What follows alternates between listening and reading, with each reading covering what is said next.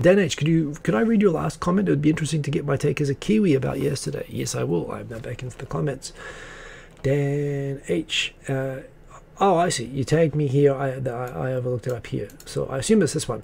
I would like to talk more about Windsor. Great Britain is crazy busy with yesterday's royal funeral because they locked down the town yesterday. It's full of jingoistic mourners today, and I have to help from my store. Dan H, I assume that's the comment that you're talking about Prince Philip. 99 years old, proof that only the good die young. I must admit, I thought nothing about the royal toy boy until, frankly, I was quite entertained, more entertained by season 1, to be honest, than anything else. The latest season of The Crown, I guess there's a problem when it becomes a little bit too familiar.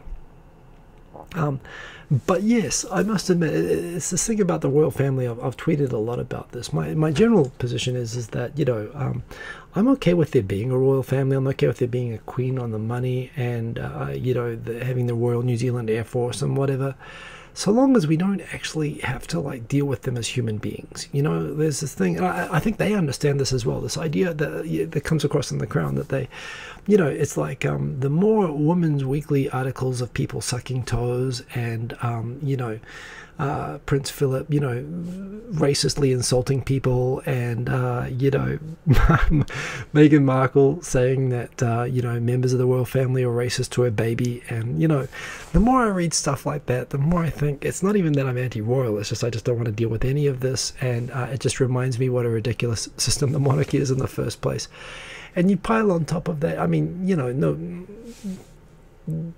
not to wish ill of the dead at all, and of course terrible for the Queen. The Queen is actually just about the only person that I like in the royal family, and the reason that I like her is that she just shuts up and does her job, and everybody else is trying to be, everyone's trying to get their face on a plate or something. I guess you're already on the money. Why try harder, right? That's the Queen. But I just like the fact that I just don't have to deal with her shit all the time.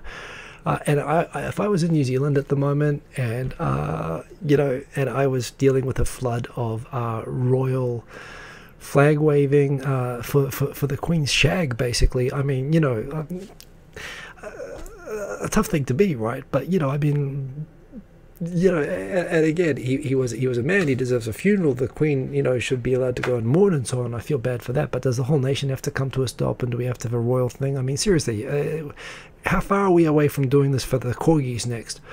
And this makes me think, not only is it ridiculous for the UK, but why is this person the head of, why is this family the head of state of New Zealand? It doesn't make any sense at all. So the more they draw attention to themselves, the more I want to depose them. Not Russian Revolution style, not like the rest of Europe got rid of the family. But that's what I liked about The Crown in season 1, was how aware the royal family was of the fact that, oh yeah, the rest of them got shot or decapitated, yet we don't want to draw attention to ourselves. They realized the importance of that. That was like the theme throughout, the agonizing decisions to do nothing. That's what I loved about it. And that's where I feel like the whole royal thing has just gotten so pointless in the last couple of decades. Like, it's just become a frankly cheap entertainment, and yeah, it drives me crazy.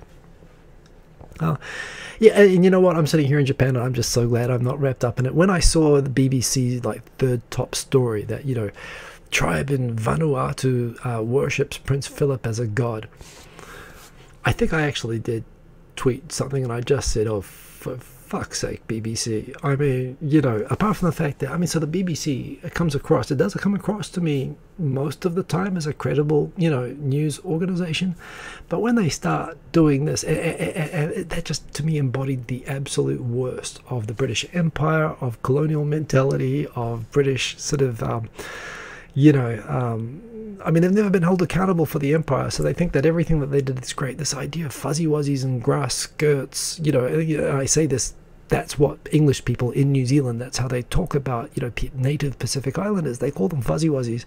It was like a thing in British TV that they'd make jokes about people talking about the colonial times, where they'd go and shoot all the natives, or they'd call them, names like that. And it's that mentality of looking down at these people like children or animals and say, look, they worship us like gods, aren't we wonderful? Like it's a feel-good story.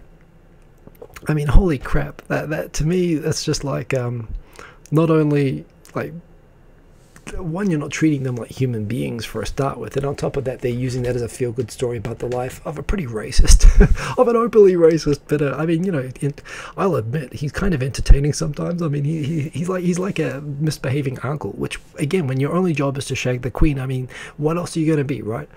So yeah, he's like the profane steptoe son. He's just become the profane uncle, and you know, and the fact that the BBC is playing up as one of his great things, that a bunch of people in the Solomon Islands think he's a god and that they made that a story, yeah, that was just so cringe. That was so cringe. Honestly, that's like shut down the BBC and you know, finish the whole thing in my book. So yeah, it is definitely cringe, and it just points out this is just silly. I mean, I actually think I said, wow, I have a lot to say about this, don't I? Okay, I've got one more comment, which is that, in a sense, the household agency, it's the same in Japan, by the way, as in the UK. You know, this is the thing. The royal family are like a symbol, and the job of that, you know, royal sort of agency is to make sure that they don't do anything that basically is going to get them decapitated or, you know, is going to basically, you know, in the royal family, you continue it by having them act dignified and do nothing.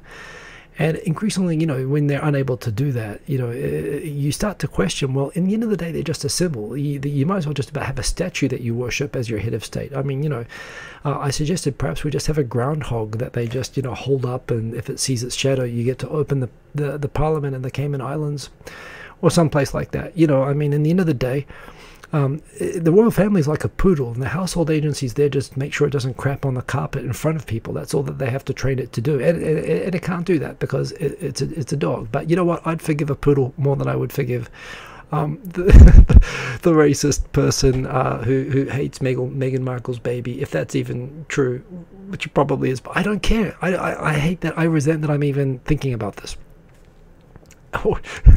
And I'm sure you resent that I'm talking about it. So that's what I have to share on it. Thank you, Dan H, for the suggestion. Wow, there's a lot to go there. So yes. Yeah, I dig the Queen. Again, the Queen knows that she's on the money and she doesn't have to try. So yes, indeed. It has gone crazy. I quite agree. Those are my thoughts. Thank you for asking.